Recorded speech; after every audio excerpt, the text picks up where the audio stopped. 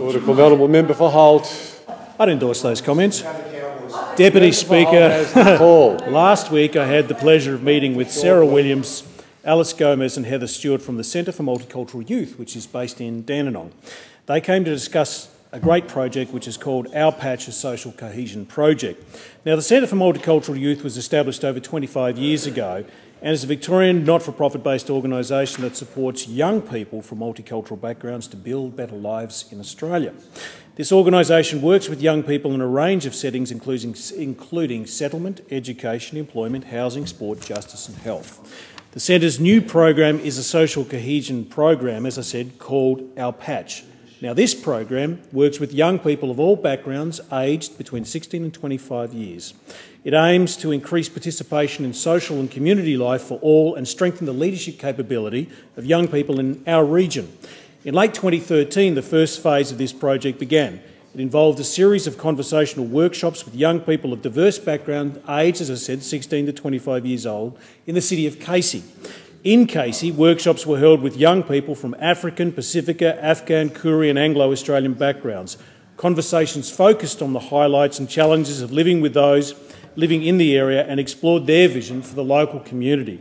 One participant, Ariana Tugaga, described Our Patch in the following terms. It's about breaking the chains of cultural stereotypes, whilst youth facilitator Tihipira Nikura states, "For me, impacting the world could be as simple as understanding that I got through to one person and that one person will now spend their life understanding and considering other cultures." The primary outcome from a series of conversations from the African community and the Afghan community, they centred around two particular issues, and that was meeting places for young people in the area. The city of Casey is a vast area, it's dispersed, and what they don't have for both of these communities, the young people from the African community and the Afghan community, are special and specific meeting places that they can meet and congregate on a regular basis. So that's something that we need to work on.